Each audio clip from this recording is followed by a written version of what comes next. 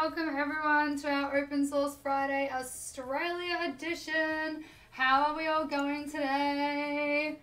Welcome. It's Friday for those in Australia, New Zealand. It's probably Thursday night for anyone tuning in from America. So fantastic to have you all here with us. We've got a great treat for you all here today. Hey Pink Cam, how are you going? Great to see you here again.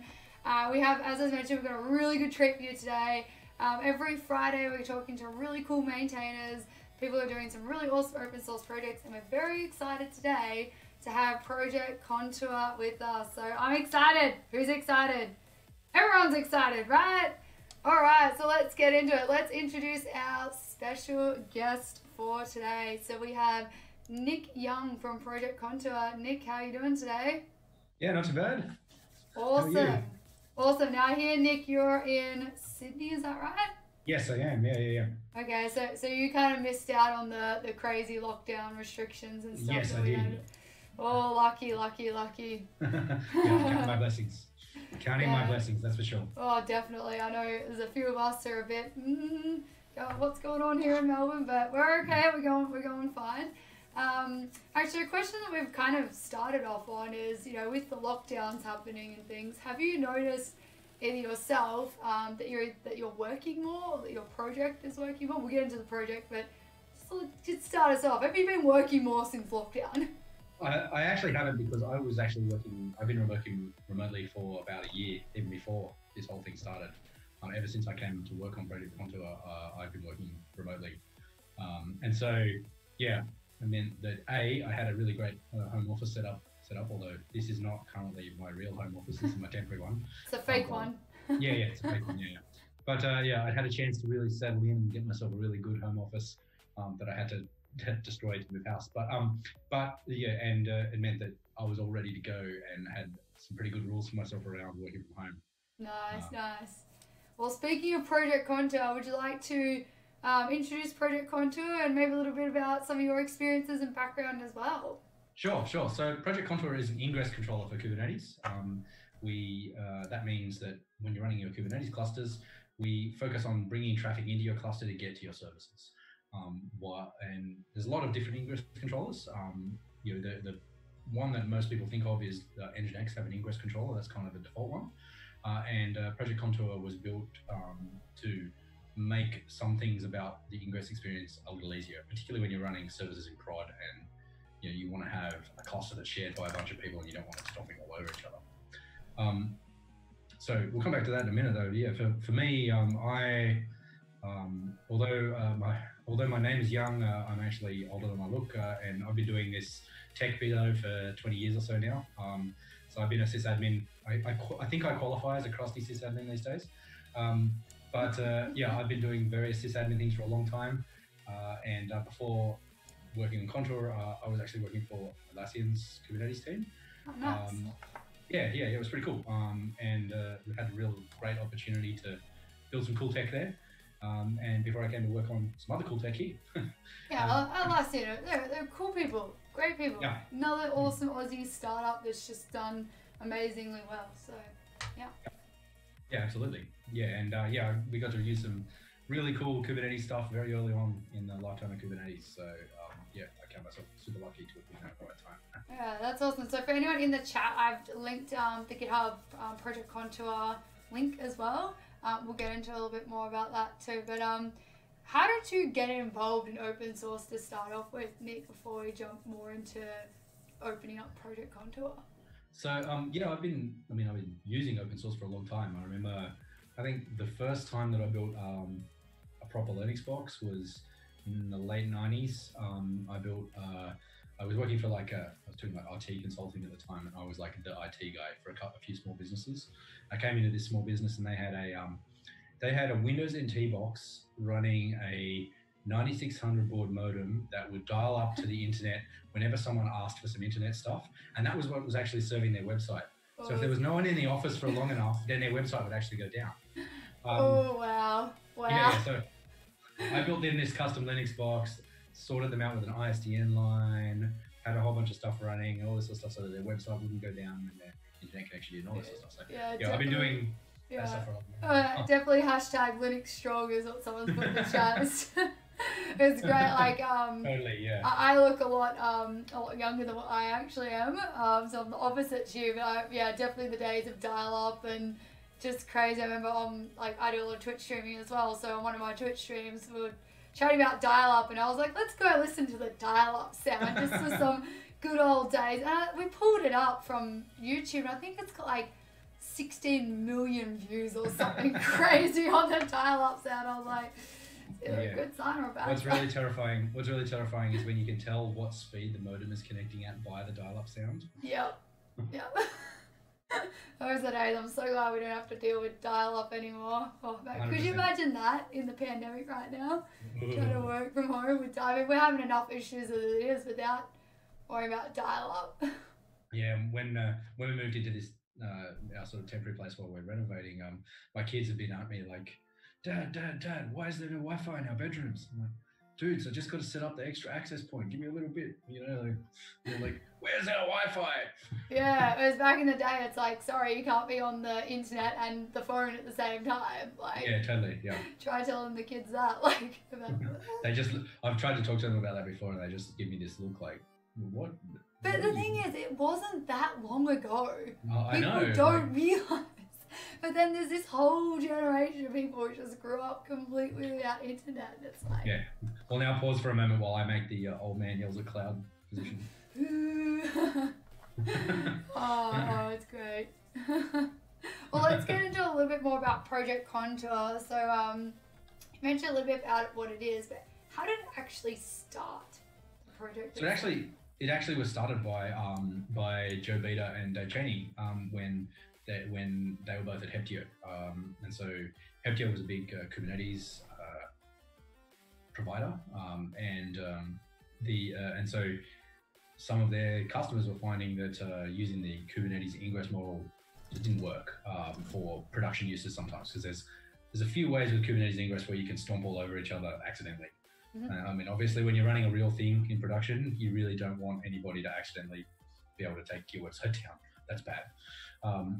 So that's where it came from, is that, to sort of build our own ingress controller that would sort of address some of the bigger scale issues that you have with running Kubernetes ingress when it's not just, when you're not running something that you're just sort of kicking the tires on.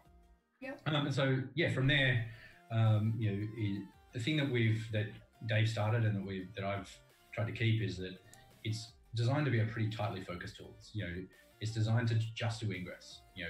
We don't, if you, when we click around the website later, in our sort of philosophy document that I wrote a little while ago, the first thing in there is Contour is not a service mesh. So, because we actually implement this using Envoy, which lots of people use for service meshes. And so a lot of the time I'm sort of saying, Contour implements an ingress controller using Envoy, and people are like, so it's a service mesh. It's like, no, it's not.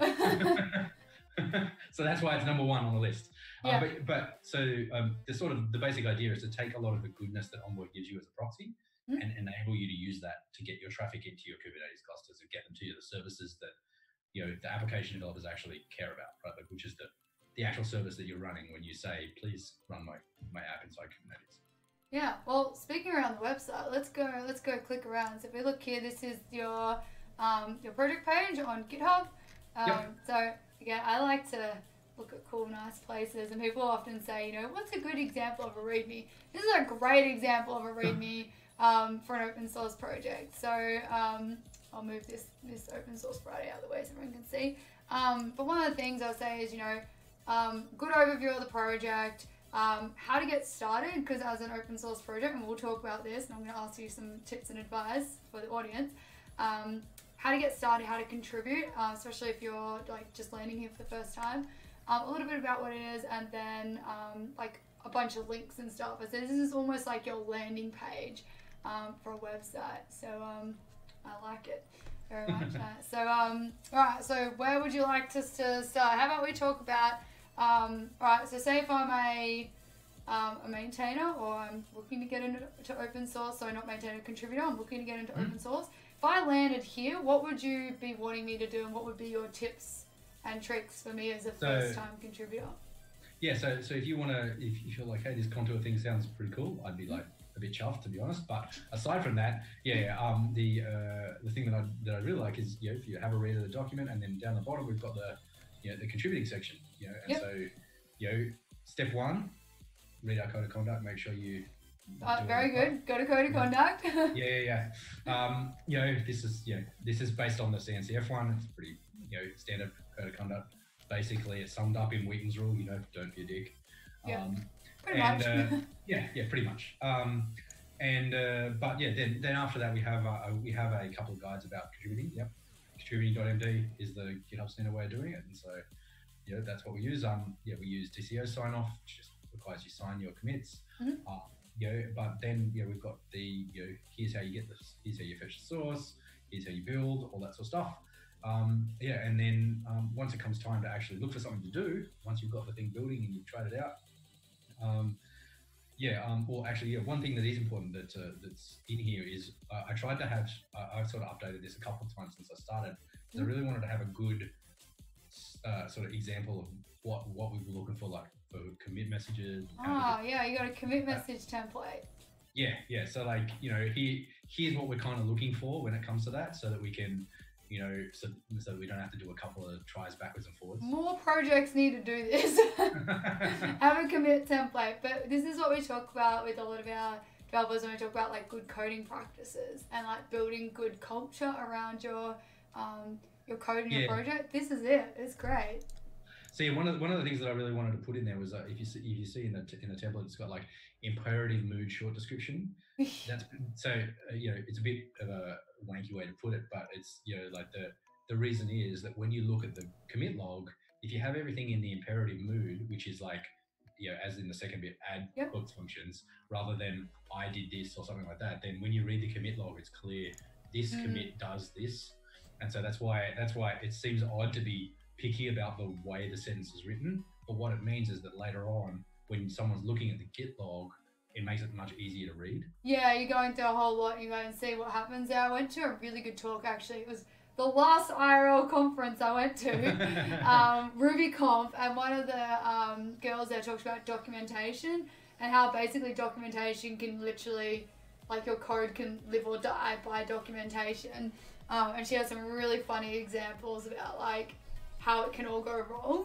And this is great, like, and this is what we talk about, like, this is the reason why we have the commit function, and what you don't just commit a piece of code or commit a new change. You actually can comment on it to make it meaningful. So this is really cool. I like it. And so that's why we've got a little bit about how we the maintainers like merge your PRs. We do squash and merge rather than creating merge commits or anything like that, so that so that the commit history reads better. And that sort of stuff. And then explains about how the CI works and how you can run the equivalent of the CI locally, a few other things like that. I'm actually thanks for the praise. I'm actually been pretty proud of the contributing documentation. I feel this is quite thorough, I would say, as well. So like, for example, if I'm coming here for a first time to commit or to contribute, I'd be like, I know exactly what is expected of me or what I should do. Not only does it make it easier for your project and the maintainers to actually understand what's happening, what people are doing. As someone who's coming for the first time, I know exactly what to do. I don't have to be like, go back and have a look at what other people have done. I don't have to like think about things too much, and it's really easy to learn. I think is like really key here. But yeah, so you've done some really cool documentation here. What other tips would you have for people who are maintaining projects apart from cool stuff like this? I guess the biggest tip I can give is to just every now and again you need to stop what you're doing, go out and try and come back in being like, I know nothing about this thing, how would I get started? And sort of think to yourself like, what have I missed in what I do every day about what should be in the documentation? And actually the best time to do that is when you get someone new come in to be a maintainer, because a lot of the time they'll, especially up until we got donated to the CNCF, Contour was very much sponsored by VMware.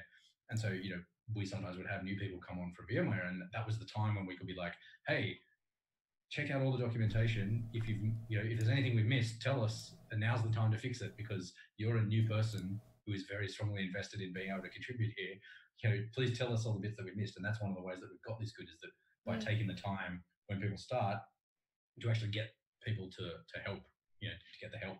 Yeah, definitely. I think it's really good. So if we have a look at, something we've been talking a lot about at GitHub, and something we've been starting promoting, is good first issues. So would you like to talk us through some of the good first issues for you, and maybe show us some examples? Yeah, well, we have a good first issue label. So if you head to the issues and go to the labels, and we've got a few there. Yep. Importantly, one of the things I thought was neat is that we pinned an issue a while ago that's how do you use Contour? Oh yeah, that's cool. Is that oh, here we go, up the top. Yeah. Right there. Sweet. Yeah. Oh, so what is this one? You asking for people to give you ideas on how they use Contour? Yeah. So we can come and contact people if we're doing something that affects someone who uses Contour in a specific way. Then we've got a GitHub idea of someone who we can be like, hey man, like, hey person, how are you still using it this way? If we're going to change this, can you check it out for me? Like, if I'm going to make a change to this, how would you feel about it? That we can mention people on issues and stuff like that, and have people who are concerned about a particular feature give us feedback on how we build that feature. This would be really good as a discussion thread. Okay, noted. Well, I mean, you might not have it set up for your project, but if you would like to start using discussions, let us know and we can sort something out there. Sure. But have you heard about GitHub discussions yet? I have seen them on a couple of projects. Yeah. So what you can do as well, one of the coolest things we set up for them is you can convert an issue to a discussion. So when you can start use discussions, you can say, oh, this would be great as a discussion. Let's click convert. Cool. And the coolest thing about discussions over issues is, especially for things like this where it's not really like a bug fix or something specific, you can have all the nested replies, which makes stuff like this can be nicer. So that'd be cool. Yeah. Alright, so if we go back to, so let us know if you want to get on that. So we're going to label good first issues. It's good first issues. Oh yes, it is too, sorry. There we go. I think it's issue singular. Good first issue. And doesn't want to come up. Let's go the old-fashioned way of labeling it like this. Filter by labels. Here we go. Sometimes it's easy to do that. Sometimes it's easy to do that. Wow, we got lots of them. Yep, lots. Lots of good first issues. Yeah, totally.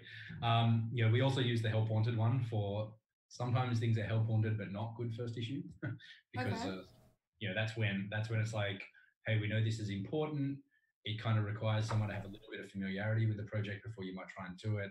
But at the same time, maybe we might not be able to, maybe the core maintainers might not be able to get to it for a while. So that's what help wanted is for. Okay. So we've got a whole bunch of documentation things in here. To be honest, that's probably the best place if you really want to sort of get started. That's the best place to get started usually on any project, is find some documentation bugs and fix them. Because if nothing else, that will get your sort of PR loop sorted out. Obviously, we are a Kubernetes controller, and it's the same flow that in the Kubernetes Contributex people recommend, is that if you want to get started with Kubernetes, one of the best things to do is to go find the documentation and find a bug and fix a documentation bug. And you've also got yours tagged by documentation as well. I can see that, which is kind of easy. So if I say again, I'm here new, and I'll go, oh, okay, well, these are good first issues. So for lots of people, the concept of good first issues is, and I'm sure you're using it the same ways, it's a good place if you're a first-time contributor, correct? Yep, exactly. To go to that issue as a good first issue, a good place to start for a project. And you've done even one step further by like tagging them for specific areas. So if I'm not quite sure where to start, I can go, oh yeah, I've got some skills in documentation. I know how to use certificates, so let's have a look at this. And, exactly. We can go here and then go, oh, sweet. So you need some help here. Yes, exactly. And so this is a good example where we've got we've got currently a document that tells you how you can use the project cert manager to generate certificates for your installs for your services. That currently uses a dummy ingress object to kick off the cert manager flow. what this issue is saying is, hey, they have their own object type that you can create that will also kick off the flow, and it means that you're not creating dummy objects for no reason. You're actually creating the object you're supposed to create. And so that's what, then when Steve logged this usually, that's what he was saying. And so, you know, you can see here Steve sort of said, hey, we should do that. And then if you scroll down a little bit, one of my jobs as tech lead is to come in and be like, hey, you know, let's add I agree, this current situation isn't great. And you wrote that before COVID. Yeah, exactly. Yeah, one of the key things that I found, the key skills for being a tech lead is understatement. Yes. Yeah, so and to what I wanted to do today with that comment is to give people, what I try and do with these good first issues is to make sure that there's a bit of background in them, so people understand why it is an issue, what we've done about it in the past, and why you want to do something about it. And then if so, like a kind of a checklist for things that you should look at, so that you're not just sort of being like, it's not like a one line, please do this, and then you got to come to Slack or something like that and find out from us what you need to do. In my mind, a good first issue should have enough information in there that you should be able to work on it without needing to come to us for any extra information. Yep. So when you open up your good first issues, or your good issues, your good amazing issues, so Steve, is he yes, Steve. Yep. So is he a maintainer of the project as well with you? He is, yes. Yep. Awesome. So he would open this, and then you would come in. I can see they're basically the same date. So you would come in and write your little piece. Yep. Then Steve would write back. Yeah, we've sort of backwards and forwarded a bit here. So this was when Dave was still working with us. You know, so we've all sort of talked a little bit. Yeah, we definitely need to do something like this, and so on and so forth. We've agreed, this is actually what we need to do. Got closed by mistake. You know, the usual sort of issue flow. And then at some point, we've added the good first issue label to it. Yes. Yeah, cool. And so it's kind of sitting there waiting for a would-be contributor to come along and contribute to it. Exactly. Yeah. And so that's why we leave them there. Yeah. Nice. Yeah. So there's a bunch of there are some code related issues as well. Most of them tend to be ones where it's a very small code patch that would need to be submitted, but at the same time, it's like not it's actually one of those ones where it's a small code patch. The functionality is not critical enough that we absolutely need to get it in right away. So we're actually specifically leaving that there so that someone who wants to do some coding but doesn't know the project very well has something to come in and do. Yeah. A great example of that, if you actually head to the pull requests, there is a pull request for enabling strict YAML parsing in the config file. Ooh. This one? Parse YAML. Yep, that's it. So yeah, there is an issue there, 2623, and that was like, where we discussed, you can see that if you click into 2623, it's a good first issue as well. Oh, nice. I like this flow. Yeah. This is great. Yep. Okay. So good first issue, deployment, help wanted. Yes, exactly. Yeah. And so, this was one where, James Peach is also one of the maintainers, and he sort of said, hey, when I was doing something with adding a new feature, and I found that, the config didn't work and I couldn't figure out why. And so if we added in strict YAML parsing, then we could add in a thing that would make it more clear as to why this particular value didn't work, which is because the YAML didn't parse. Yep. Nice. And so Tim has come in and said, hey, can I pick this up? And we said, no problem. He's generated a PR. And I think we've had a round of review already on the PR. Linked an issue 3 days ago. Yep. And again, this is where the commit template comes in, because we strongly recommend to people that, actually one of the things that's part of our sort of project philosophy is that we talk first and then code. So I like that. Yeah, we don't like to have a PR without an issue. Yep. So that we've agreed that what we're doing in the PR is actually what we want to do. Sometimes it's easy when you look at a project to be like, I need to solve just my problem. It's easy to make a PR that solves your problem. But as a maintainer, sometimes what I find is that that may actually create problems for other people because you, as the person who's fixing your problem, which is awesome, don't have the context around how to fix everything else. Other problems other people might have. I think it's like the tradie equivalent of measure twice, cut once. Exactly. Yeah. Talk first, then code is exactly that. That's exactly. Remember that. Yeah, this is great. Yeah. So speaking of like obviously, if you want to come to a project, you want to contribute for the first time, one of the things you probably really want to know is what languages you code in. Yes, absolutely. So what is Contour written in? It's mostly Go. Yep. Mostly Golang. There's, I mean, if you look at that nifty thing you've got where it tells you the percentage of thing there, I think it's pretty much almost all Go with a little bit of Makefile and shell script down the side.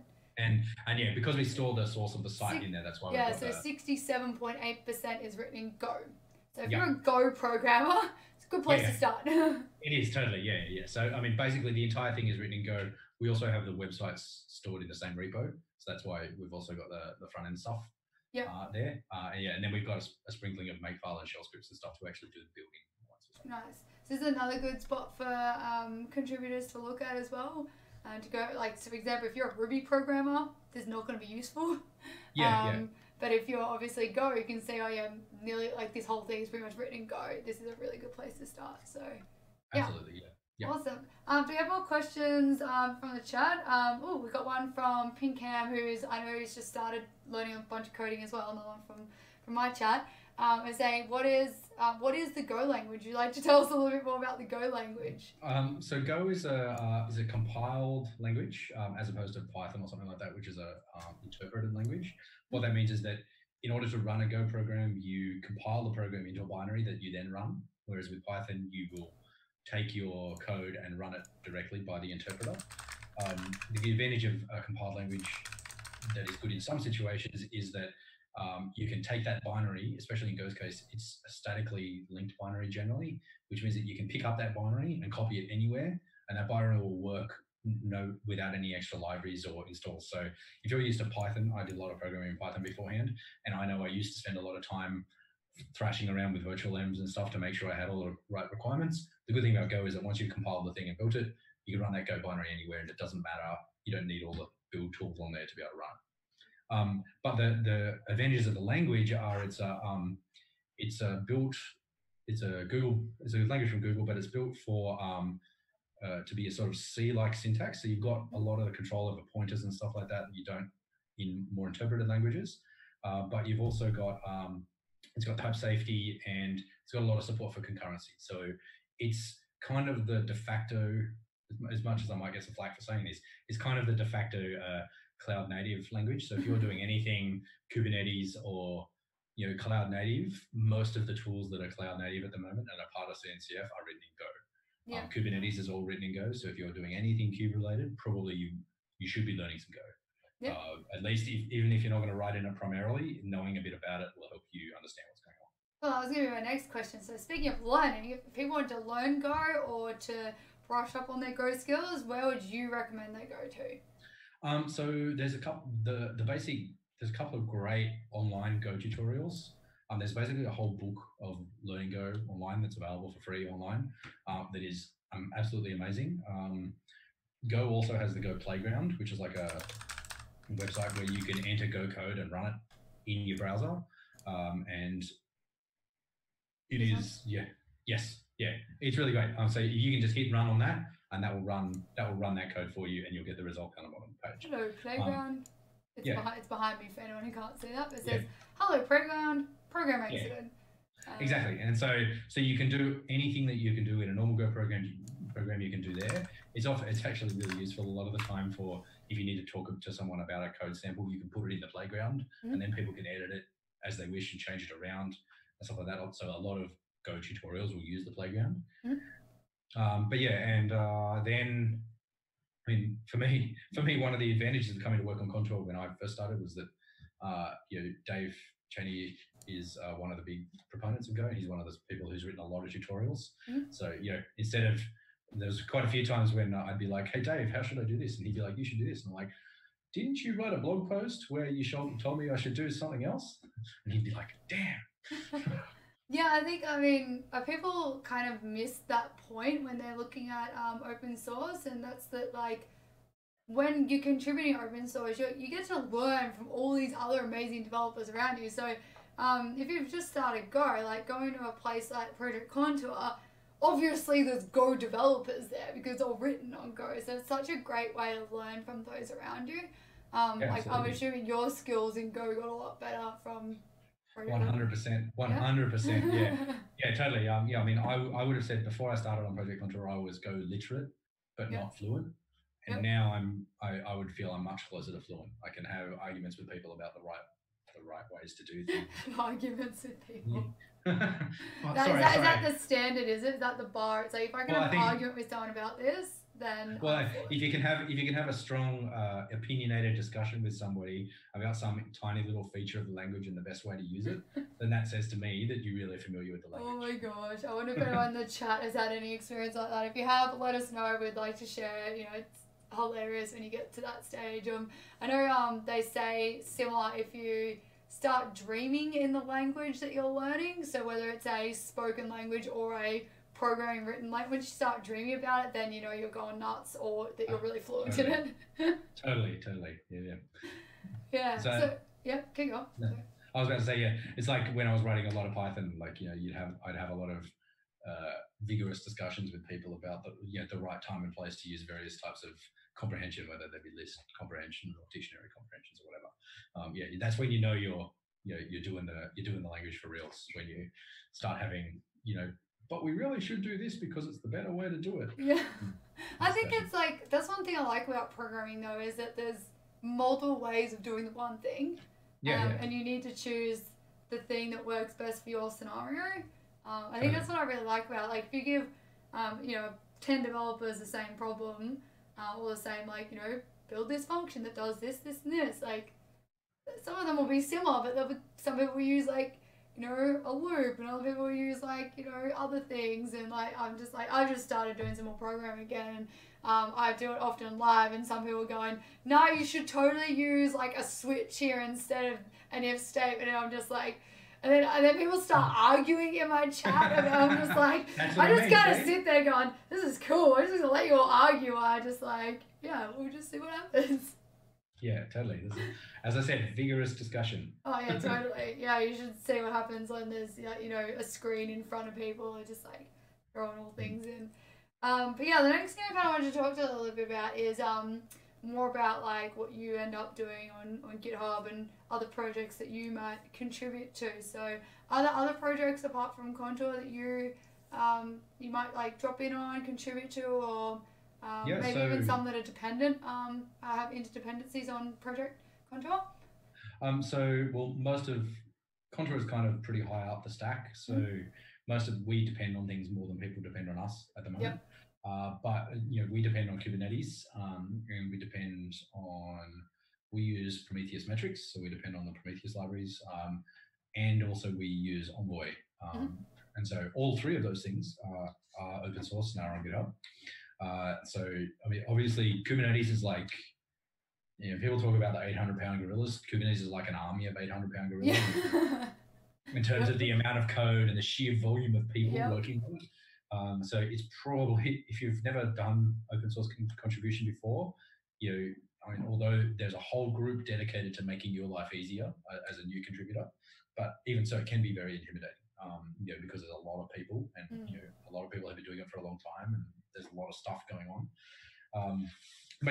And so one of the things that Kubernetes does about that is that Kubernetes breaks down the project into special interest groups, or SIGs. And so I'm involved in a couple of SIGs and a working group.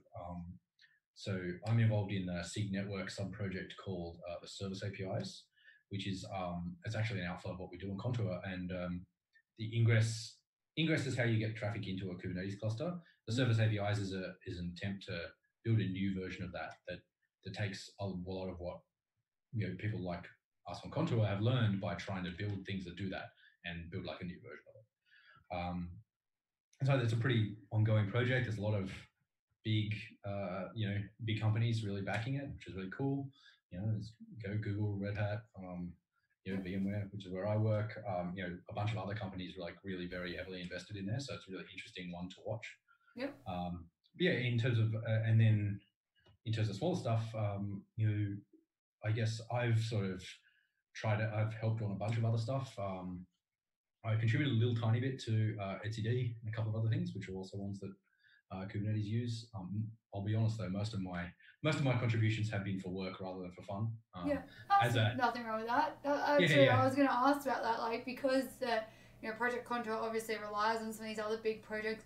Do you ever encourage like your contributors to say, oh, like, hey, we actually depend on this project. If there's ever anything you want to do, go and contribute to make sure it's. I mean, obviously Kubernetes is not going anywhere anytime soon. But do you ever do that? Yeah, absolutely. Like I'll a lot of the time we'll say, hey, is this better for us to build, or is it better for us to, go and build it in the upstream project instead? Yeah. How do you decide that? It's kind of a case by case thing. So we're actually working on at the moment. The Envoy project have a Go control plane because Envoy itself is written in C++ rather than in Go. So interacting with Envoy users, they have their own set of APIs, and they have a special, they have a control plane library called Go control plane that lets you write Go programs that interact with their APIs in a more easy way. Contour actually predates that, so we've got our own code that does the same thing. And so we've been sort of looking at trying to move our code to use the Go control plane. And some of the stuff that we do is a little bit different to the way that the Go control plane does it. Some of the stuff they do is a bit different to us. And so we've been sort of talking about which bits we would build ourselves, and if we move to it, like what functionality we can add back to the Go control plane so that everyone gets it. Because a lot of the time there's two reasons there. One is being a good citizen, right? Like contributing upstream when you take stuff from everybody else is just being nice. But also there's actually a selfish motive as well, which is that when you contribute upstream, that means that other people are going to take that code and they can fix it for you if it doesn't do what they want as well, right? Yeah, so it's not just you working on it then, it's everybody working on it.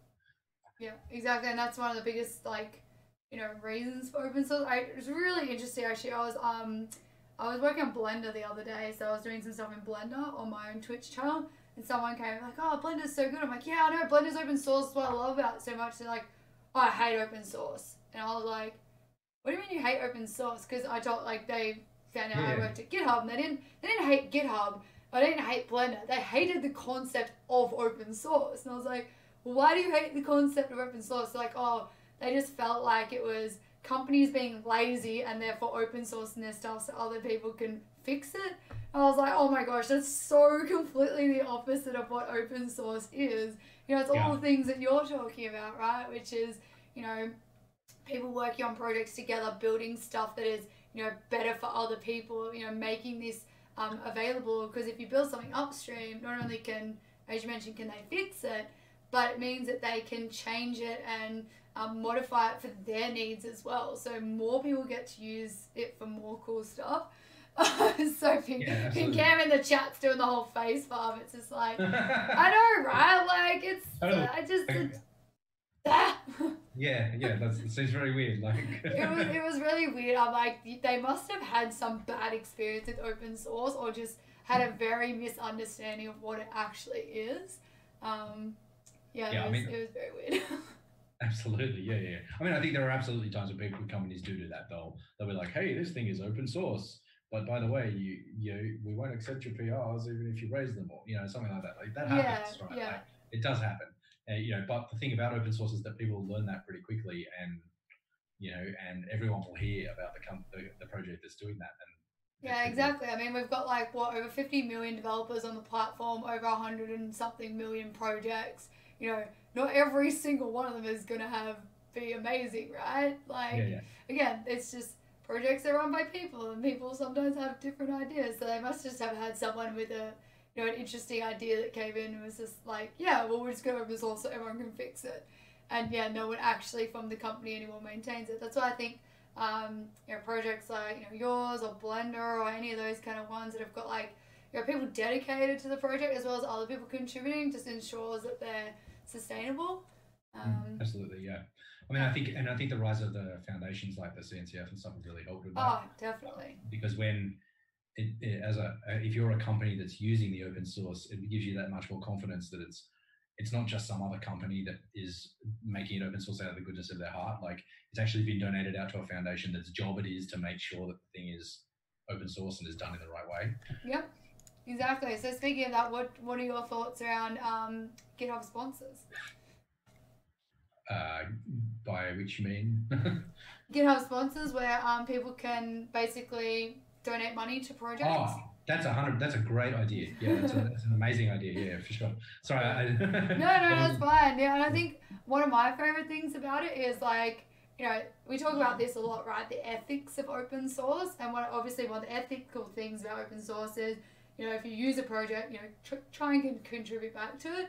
But as not everyone can. They might not have the skills to do it, or a lot of the time they don't have the time either. So I think opening up to for money as well is such a great way to be like, oh look, you don't have time or skills, you can just give us money instead.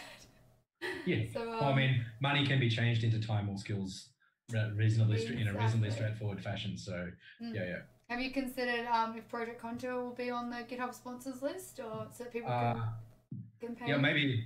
But I mean, I think the fact that we're kind of heavily sponsored by a big company, is VMware, and I'm not sure what I'd have to check with the CNCF about if we're allowed. That's right. Yeah, I keep forgetting that you're like backed by a bigger project as well, which again is another great way to do open source, and I love the fact that big companies do that. Now, if we look at, for example, Microsoft, biggest contributor open source in the world. So a lot of their stuff, Facebook, Google, I just think it's great that these, companies can do that. Yeah. So I mean, we've actually only recently been donated to the CNCF. That was only in sort of the last month or so that actually all finally went through, and we got officially donated. So cool, congrats. That's probably why I missed it, because it's only been a couple of months. So yeah, congrats.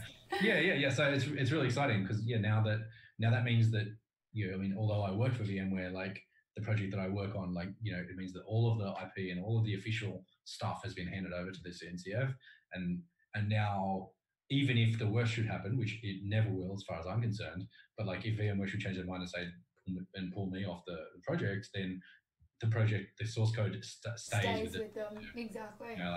And I should say, there's no way that's gonna happen. Right? Yeah, exactly. But it's always good to have the ducks in a row just in case. Yeah, for sure. And as I was saying to a couple of people, I do a lot of startup mentoring as well.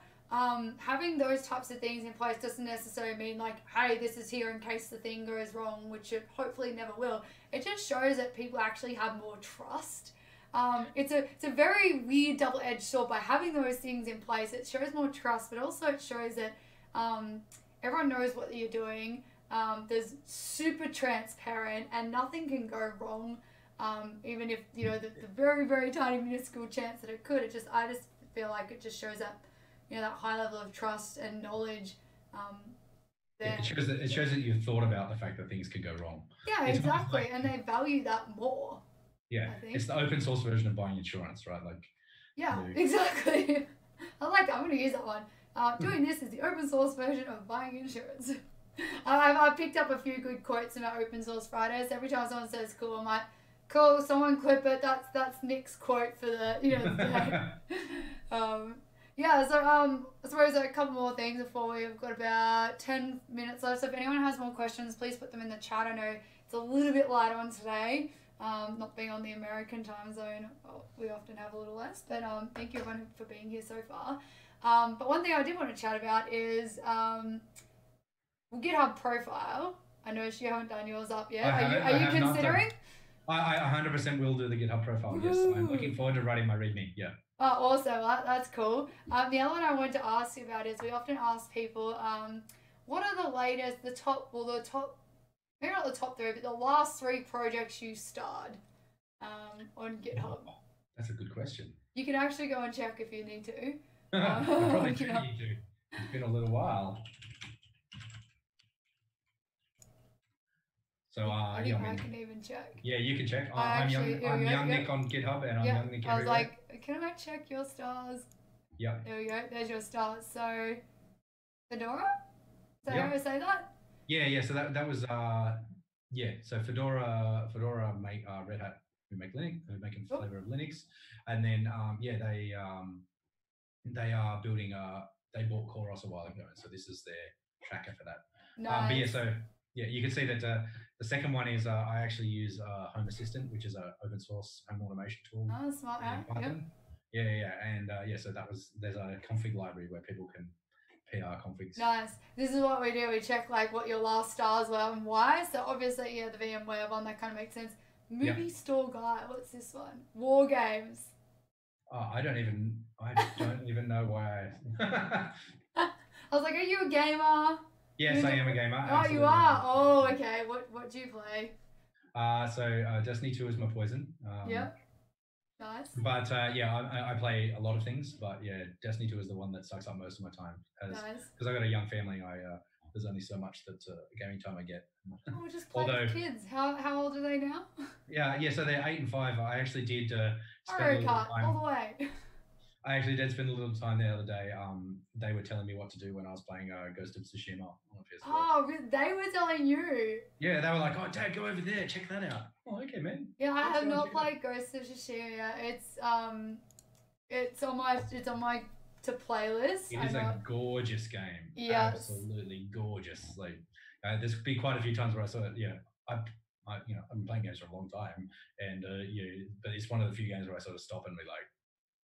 Yeah, wow, I think that's the thing. Like, I want to get it for the graphics. Like, it looks beautiful, and I think it was the fastest selling like non-big studio game for or independent game in like ages. Like, it sold some ridiculous number of copies in the first week or so. I'm just reading P. Dougie's comment says he always pronounces Core OS like Oreos. Fun fact, Oreos are actually vegan for anyone who didn't know that Oreos weren't vegan. So I did not know that. That is very interesting. They use coconut oil instead of like milk powder or milk solids and stuff. I'm also gluten free, so I can't even have them because they're still vegan, gluten, but they're filled with gluten. Dang. Yeah, so Pink Hammer hasn't got Ghost of Tsushima yet, but probably on his playlist too. But any other games on your list? Anything else you've been doing? I've been working my way through Assassin's Creed Odyssey. Nice. That was a fun game. Yeah. I have been very much enjoying playing as Alexandra, and having this badass lady punch her way through hundreds of dudes. It's great. I like it. Yeah, I did. I've done nearly all the Assassin's Creeds. The last was Odyssey, the Egyptian one was the last one I did. That was Origins, yeah. Origins, sorry, sorry. Odyssey is the ancient Greek one. That's right, Odyssey is the ancient Greek one, which I did that as well. And PKM's asking, have I played Black Flag, and have you played Black Flag? Oh, Black Flag, that is a great game. I learned so many pirate shanties from playing that game. Oh, all the shanties, you gotta collect all the shanties. I played Black Flag as well, and it was really interesting. I played it with a friend, and I just did not like the ship stuff. Okay, fair enough. Which I just didn't like sailing around. I mean, I like the sailing around, the whole ship battles and things. I just didn't like it. I like the ground combat. And it was really interesting because my mate who I was playing with, he liked the opposite. He liked the ship stuff, not the ground. So we were just playing. All right, it's your turn. Just keyboard and mouse over there, and you go do the ship. Then it's back to land. All right, your turn, Vish. That was great. The shanties, they were great. It is. I agree with Pinkham that it is an excellent pirate game. Yes. Really, really fun pirate game. Well, have you played Sea of Thieves then? I played a little bit when it first came out, but I've only got room for one sort of grindy online service game, and that was Destiny. So Sea of Thieves lost out to Destiny for me, sadly. Oh, dang. Although it's a great game. It is a great game, absolutely. But it just like I said, there was only room for one. Yeah. I know that's the problem. Like, I've seen that meme somewhere floating around. Like when you buy a new game, but then you turn around, there's a pile of games that you still haven't played. That's totally me. Someone asked me how Final Fantasy VII the remake was going. I was like, it's still in the packaging. I didn't have a PS4 until last week, where a friend of mine has gone away on a cool trip around Australia where they're living in a caravan for 6 months. And so he was like, hey, do you want to have my PS4? And I was like, yes. And so he brought it over and plugged it in, and I'm like, okay, just give me a minute. I'm sign into the PlayStation Store. I did have a PlayStation account when I had a PS3. Signing into the PlayStation Store, I'm I'm going to buy that game and that game and that game and that one and that one and that one. He's like, and then your bank account's going. He's like, I've had this PS4 for 9 months and I've bought one game. he bought the Uncharted triple remake thing, Yeah. which was a good choice. And he's like, you bought more games in like 10 minutes than I have in the entire time I've had this thing. Well, Final Fantasy VII has a bunch of free stuff at the moment. If you want to go grab some free stuff. And I think there's like a PS4 sale as well at the moment. So I do very much want to play the Final Fantasy VII remake. Yes. I played Final Fantasy. It's on sale. It's like $50 or something. I played Final Fantasy VII, the original one on back in 1997. I did, yes. I played it 3 times all the way through. Emerald and Ruby Weapon all 3 times, like 150 hours each time. Yeah, you should. It's the most beautiful looking game. I mean, different type of graphic and style to Ghost of Tsushima, but yeah, beautiful. You should totally play it. Yeah. And then there's a bunch of free like items and stuff on sale as well at the moment. Cool. Should definitely go that. So almost at time. What have we've got about 5 minutes. What are some of your last words of wisdom for people wanting to either get into open source or people wanting to either? I've got people asking how do I start an open source project, or just top tips to maintainers as well. So in terms of starting, the best thing to do for starting an open source project is just to start it. Yeah. You can sit around thinking about how you'd like to do it all day. Just start it. Publish your repo. Like, it doesn't matter if it's not perfect. You know, let's be real. Like, until you get like more than 10 users, like your project will vanish into GitHub until you have vanish into the black hole that is GitHub. Yes, absolutely, yeah. And then but until you actually establish a critical mass of people using your project, you can do whatever you like, really. Like, and I guess in terms of starting to contribute to something, the best way to start to contribute to something is do the stuff we talked about today. Go and look at the contributing guide. Look at the good first issues. Find something you actually want to fix it up. Like, speaking as a maintainer, nothing makes me more happy than when someone shows up and says, please, could I fix this issue? You will never ever hear me say, oh my gosh, no. Thank you. Yeah, as if you're going to say no, it's like, no, don't touch that. It's like, well, why would you publish the thing anyway in the first place? Exactly, yeah. Like, as a maintainer, there's nothing that makes you happier.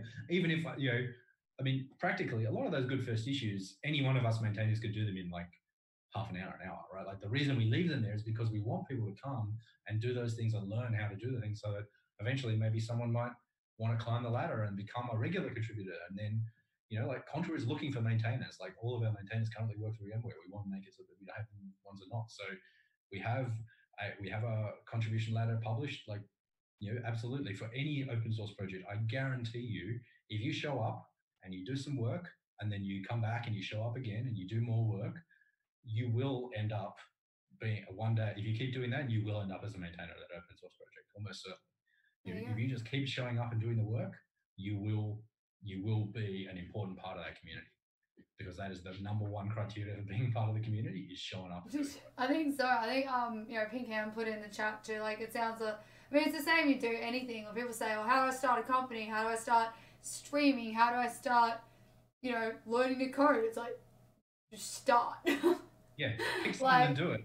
Just do it. Even if you change your mind later, it doesn't matter. Like, having started something once makes it easier to start the next thing. Yeah, exactly. I agree with you that if you want to do content creation, you want to be a YouTuber, the only way to do that is to make videos. Like, put them on YouTube. Like, yeah, sure, they'll probably be crap to start with. Everyone does that. Like, but then one day you'll find the thing that makes you an interesting voice, and people. Yeah, or people go, I can't start, whether it's coding or content creation. People go, I can't start because I'm not good enough. And I'm like, whether you're coding or, starting streaming or videos or whatever, if you wait till you're good enough, people are going to be like, this guy looks really good. Why hasn't he got this giant audience? I'm going to leave. Because they just assume that you have been around for ages and you just don't have any followers because your stuff looks so polished. Whereas if you come in at the start, people grow with you, they learn with you, they feel like they're part of a community with you. Whether you're doing content creation like streaming or whether you're being a developer, people are there to help you learn and grow. So again, if you come in as I'm a newbie, to Go, can you help me? People are going to be really happy to help you. Whereas if you come in as like I know everything about Go, I spent 5 years learning Go just so I could contribute to this project, people are going to be like, okay.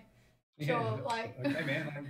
Sure, yeah, okay. but also you're not going to be in the frame of mind of wanting to learn and wanting to like get involved in the community. So as B Doug, you said this, the answer you've given Nick is just so inspiring, and a lot of people are just going to be there going, yes, yeah, all I got to do is hit that go button. Yeah, that's I mean that's the key go to button doing go. anything. That's the key to doing anything is to actually start. Like it's easy to dream about doing things, but like top tip number one for actually doing things is that just do them. Like and accept that to start with, your stuff might not be as good as the people who you admire. That's fine. Like the people who you admire were beginners one day too. Like and if you make something and you show it to the people in mind and be like, hey, I really admire you and you inspired me to do this, I guarantee that you will make their day. Oh, totally. I think too, 100% guarantee it. Yeah, definitely. And I think too, if you come in as a newbie, people give you a lot more leeway in terms of like messing up. And again, like the person who spends 5 years learning Go to come in, you're not going to give them any leeway. You're like, you should know this stuff, bro. You said you've been coding for like 5 years just to learn this. Whereas if you're like, it's like, oh, hey, try and give this a go or do this, and you get a bit more hand holding. Again, whether it's programming or whether it's content creation, whether it's the maintainers or contributors that you're working with, or whether it's an audience that you're trying to talk to, people give you a lot more leeway when you're starting out. So yeah, totally. So I think definitely, like you said, just get in there and start. So if anyone, and I mean, as I think I said to you earlier when we were getting ready though, Wheaton's rule always applies. And what other people called in the past the golden rule, treat the people who you respect with the way that you would want to be treated when you were respected, right? Like, hey, if you're new and you want to show someone something cool that you think you built, like go to them and take it to them and be like, hey, check out this cool thing. If they don't respond, they're probably just busy. It's not that they hate you, right? Yeah, exactly. Just remember that the other person on the other side is like you and is a person, and look after them as much as you would want them to look after you. And I think people forget that at the moment, like in today's day and age, like they forget that on the other end, the thing or the person they're trying to get into is just a person. They have, they have feelings and emotions, and they get excited about stuff and, things like that. So, just think about like on the other end of that idol or someone you're trying to get in touch with, they're a person too, and you can connect on a personal level. So I think that's really important. I love that idea of like, if somebody inspired you, like send them a message or say like, hey, you're the one that got me into this, or you inspired me to learn Go, or you inspired me to contribute to this project. Like, it totally makes people's day. Yeah, I mean, but I'd say the corollary to that goes with the second thing that I said is the thing that I always try to do when I do that sort of stuff, and I still do it. Like, like I said, my name may be young, but I'm not. But that doesn't mean that I often will. I make a big effort actually if someone inspires me to send them things saying, "Hey, thanks for that. That was really great. It was really inspiring." But at the same time, I don't expect you to reply. I just want you to read this sometime and take a good thought. But it doesn't matter to me if you reply or not, right? Yeah. And to say that to someone is important because it takes the pressure off them that they have to read the thing and be like, oh, what am I going to say to this person? What if they get upset that I responded the wrong way? All this sort of stuff. Take the pressure off the person who you admire. Yeah. Just like, don't need to respond to me. Just know that you inspired me. And it's awesome. I love it. You totally use that joke all the time, don't you? My name is young, but I am not. Not that often. Not that often. No, it's come up about 3 times now. Yeah, I suppose. But Alright, well I think that is a perfect spot to end it with lots of inspiration for everyone. So if anyone's thinking about learning programming, getting into content creation, contributing to a project, just get in and go. Absolutely. Again, people think, I don't want to contribute to the project because what if they don't like me? You got cool people like Nick, that are there to help you and, that are running these projects. Like, again, they're people. They're cool people like Nick who plays Assassin's Creed and, watches his, or, has your kids playing, Ghost of Tsushima with you, which is crazy. But, just really cool things like that. So just know that on the other end, there is a person, you can connect with them, and just start and go and inspire people. So again, thank you, Nick, so much for being here today. I very much appreciate your time. No worries, thank you. Yeah, I know. Yeah, thank you so much. It was great to hear about the project, what you're working on, good first issues. So for all those other people who are here listening in, we'll do a blog post on this as well. We'll have some more content. Tune in again. Same time next week, we'll have a new maintainer talking. And also we have the American time slot as well for Open Source Friday, which we hosted by our famously amazing B-Doggy Yo, who's also in the chat. So again, thanks Nick for having us, for being here with us and sharing your Friday with us. And thank you to all the viewers for being here. Thanks everyone. All right. Really fun. Thank you everyone. Bye. Bye.